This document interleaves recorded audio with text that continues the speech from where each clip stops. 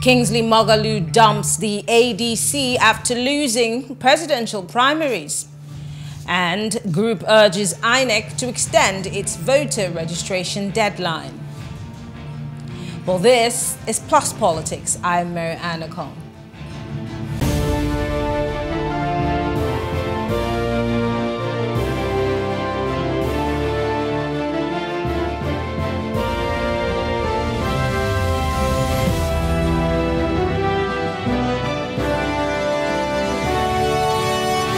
A presidential aspirant of the African Democratic Congress, A.D.C, Professor Kingsley Moghalu, has resigned his membership of the party.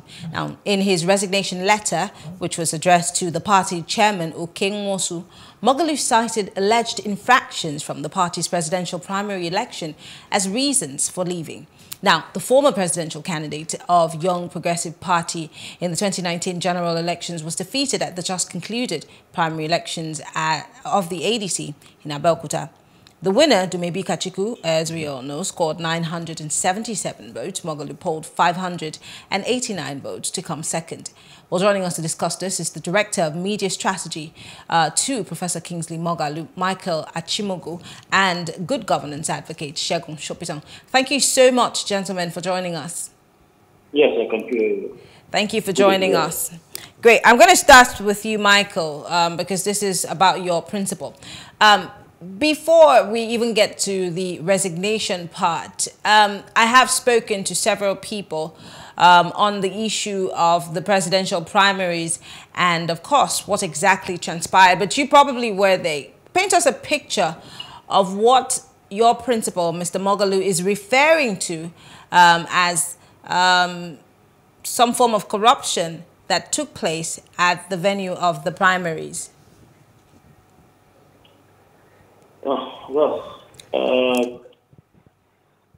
Thank you very much. The reasons why Professor Kingsley Moghalu resigned from the A.D.C are clearly stated in his letter of resignation to the party. And there's no ambiguity there. And it's instructive to note, even before we go on, that he is not the only person who has left the party based on those concerns. You might remember that just yesterday, Dr. Shamsuddin Lamido, another presidential aspirant on the party's platform, also tendered his resignation, citing, corruption, among other things. And even before these presidential primaries came, two members of the National EXCO who are based in Lagos also resigned from the party. I think Akin Greatway and another honorable, I forget his name now as well. And all of these persons have cited the same concerns. The party obviously did not keep its word, as one that's different from the APC and the PDP. And with the sham that went on in Abeokuta was least expected and not agreeable to the principles, ideals that Professor Kingsley Moghalu represents.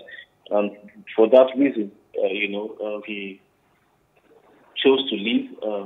By the way, I have often wondered since yesterday why someone resigning from a party, which is a right, by the way, should lead to controversy of any kind. But, well, here we are. Before we go into the controversial part of it, when you keep saying it's a sham, I'm trying to understand exactly what happened. I did speak to a representative of the Electoral College who also said that there were high hopes for the A.D.C and that there were young people who were going to be somewhat drafted to the party to understudy, the inner workings of the party. But because of what happened at that primaries, they had withdrawn those young people. Again, what exactly happened that made you, Mr. Moghalu, call this a sham? These allegations, how true are they? We heard that monies exchanged hands. There was imposition of candidates. Who imposed these candidates and why? Who is alleging that money exchanged hands, and money from who to who? Well, we heard that the person who eventually emerged as the party flag bearer had induced, allegedly, the delegates with certain amounts of monies. Some was given before the voting, and then the rest was redeemed right after. Because we were not there, I would really like to know exactly what transpired.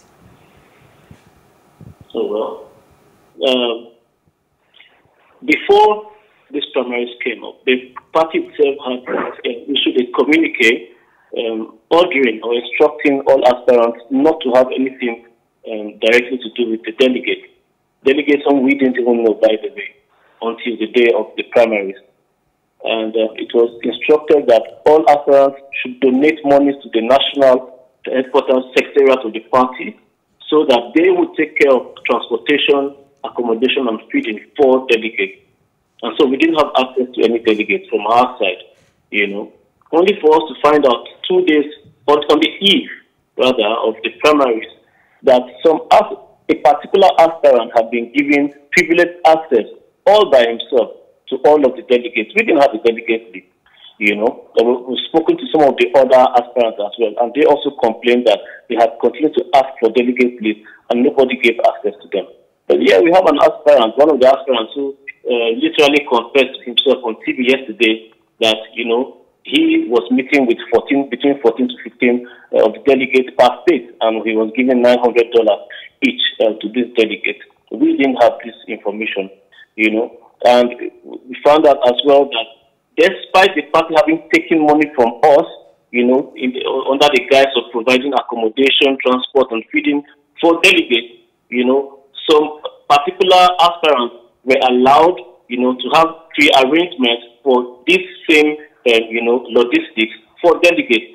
We didn't have this information. We didn't have this knowledge, and it went against the rule of the party, and so it gave unfair advantage to some delegates, to some aspirants. It wasn't what we signed up for.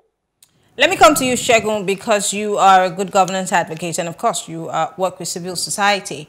One would point to the major political parties and the major players as, when we talk about corruption or vote buying, the fingers are always pointed to the major parties. And then many people would hold the opinion that these other parties might necessarily have better internal democracy as compared to the major parties. But we see that the apple, in this case, does not necessarily fall far from the tree, does it? Yeah, thanks, Marianne. I really, must say that the way this whole process has gone so far, both within the major political parties, A.D.C, as I like to call them, because they are one and the same, those two parties, and between the other smaller parties, the way the entire process has gone so far has been disappointing. For the major political parties, nobody expected anything less. Nobody expected anything better. This is how they have run. And the more we have moved forward in time, the worse their conduct has become in terms of what the boundaries are. The floor keeps getting lower. You think that they've sunk a bit to the bottom of the ocean, if you like, and then they move the floor of the ocean even further down, and they go further down.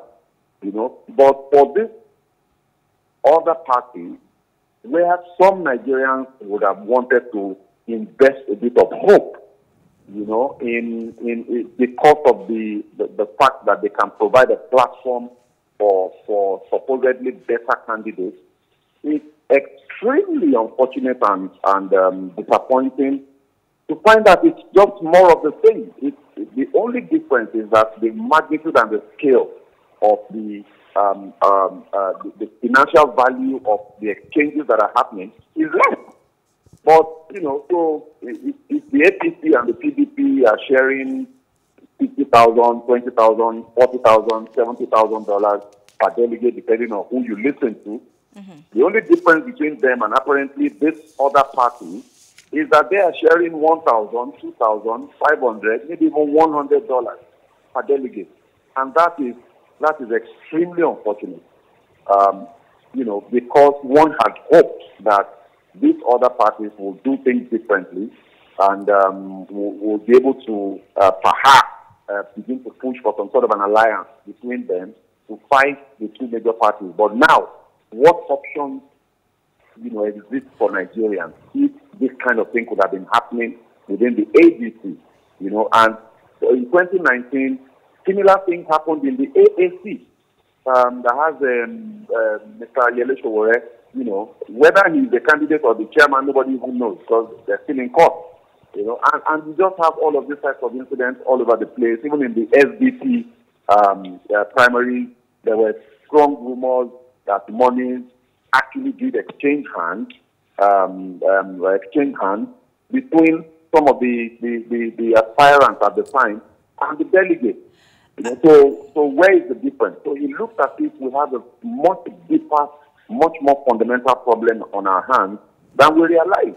And you just played to my next question, Segun, because I was going to ask, first part of the question was, should we write off every other political party because of what has happened in the A.D.C or what's happened in the SDP, or maybe another small party where you have, you know, Sowore? Should we, you know, jettison hope for other parties other than the APC and the PDP, being that we're also seeing similarities? But then, going forward, like you said, there might be a bigger problem, which is fundamental. Does this not necessarily mirror what our society has somewhat watered itself down to? And then, of course, it leaves us with the question of, how do we change the parties if we don't change the people? Well, so for me, first of all, I like to think that we cannot blame a society for the failure of its leaders, even though the leaders came out of that society, right? So it's a bit of a catch-22 kind of situation where you're saying, okay, so if the people produce the leaders, then how can society change? But the truth of the matter is that the entirety of society is not bad, you know, and I have always maintained that the average human being has some good in him and has some bad. And for most people, the good generally tends to outweigh the bad. You know, so what determines what happens in a society is the factors that promote either the good or the bad to be more evident in each individual in that society. You know, so I wouldn't want to say, oh, this is we have a society problem and all of that. Right now, I think the solution might very well be that we need to identify the good people amongst us and find a way to get them into office, regardless of this political party structure. I'm tempted to ask, how do we get them into office? We have to get good people into office. Yeah, but how do we get them into office? Because, it's not like you can just have like a, what's it called? A tunnel that we can just smuggle them through. It is a process. And if we must have them in these same political parties that we're complaining about, they are still subject to the establishment, aren't they? So how do we find this way that you're talking about? So for me, I think that the only way forward that I can see at this moment, in this moment in time, at this point in our history, in our development as a country, is for people like Professor Kingsley Moghalu, whom Michael is representing on this show, for example, and other candidates that Nigerians still have some measure of respect, some measure of hope in, to come together. If this candidate, so if a Kingsley Moghalu, for example, can work with maybe a Peter Obi, who some might argue, for example, is not as bad as the mainstream politicians that we have around, can work with maybe an Adewale Adebayo, who is the candidate of the Social Democratic Party right now, can work with maybe a Kola Abiola, who is the candidate of the People's Redemption Party right now, you know, and a number of other people. There are 15 candidates right now on there will be 15 candidates on the ballot, right? Mm-hmm. Out of that 15, can we have 7, 8, maybe 9 of them leave their personal interests, their personal ambitions, which, to be honest and to be realistic, to be pragmatic, are unrealistic in the first place anyway. None of them can become president on their own. None. So can we have a situation where these guys come together in some sort of a collegiate structure, select one amongst themselves to represent the rest of them and best hope in that person to the Nigerian people? Can we see possibly an offset of some sort from this scenario? The party that person runs on might then no longer be relevant because there is a movement of the people behind such a person. And there is a movement of other candidates and other parties behind such a person. So obviously there's going to be a few differences here and there in that process, but that, if you have enough of galvanization behind one person, there might be hope. But will they do this? The question is in the air. Okay, I will come back to you because something just popped in my head when you said if they could all work together. But let me come back to Michael. Michael, your principal is, of course, the subject of our conversation. Now, he did mention, he didn't rather disclose what his next political strategy would be. I asked this because there was a subtle post by one of the presidential aspirants of the A.D.C, Chukwuka, right after the primaries, two words, Peter Obi. And then it left a lot of people, trying to speculate as to what his next move would be. But in your case, I do not know, if Mr. Moghalu has disclosed this to you, but what would be his strategy, his next political strategy? Since he's exited the party, and this is not the first party he's exiting, what do you think would be his next move? Now, we also know that he has a following of sorts. It obviously means that if he's exiting the party, his following or his followers will exit the party. What would be your next move? Listening to what Segun has said, is there going to be a collaboration, a synergy of sorts that would support a person that he might think would be worth working with? Well, there are always a number of options are open in moments like this. But he just left the country to run a quick medical check. As soon as he's back, we're going to sit down and review what has happened, look at some of these options, and then an announcement will be made. For his supporters, most of them would like for him to continue, perhaps onto another different party and pick a ticket again, but as soon as he's back, the decision will be communicated to everybody. And I just want to push you further because of what Segun has said. How does this make you feel as a young person who's very enthusiastic about, a better Nigeria? And you can see the number of young people who are, coming out to get their voters' card, being that they want to also be part of the electoral process come 2023. Now, with what's happened within the A.D.C, what level of hope do you have in saving our Nigeria? You're breaking up. I can barely hear you. So I said, can you hear me now? Yes, I can. Yes, I was saying, now that, this has happened within the A.D.C, and for a young person who's supporting an effort for a better Nigeria, a progressive Nigeria, what level of hope do you have now in building that Nigeria, in rescuing what's left of Nigeria, especially as 2023 approaches? Well, it's encouraging to see. It's really, in fact, admirable, the revolution, if you will, that's currently ongoing. From the era of NSAS 2 years ago, the Nigerian youth have shown that, they are starting to recognize their powers and also to what they can achieve, if given the opportunity and the right motivation. I can't say I know exactly, maybe the momentum right now is with Peter Obi, and I'm actually very glad, both for him as a person, and for the Nigerian youth. However, we must still understand that, social media galvanization alone on its own does not win election, but this is a pointer to what is to come and what we can achieve. It's very encouraging. I'm happy about it. And well, it gives one hope. But we wait to see how long we can sustain, this momentum can be sustained. Because in my experience, the average Nigerian has a challenge, with sustaining this kind. Michael, are you still there? Oh, I think that we lost that connection with Michael. Well, Michael Achimugu is the Director of Media and Strategy to Professor Kingsley Moghalu. And of course, Segun Sopitan is a good governance advocate. I want to say thank you to both gentlemen for being part of the conversation.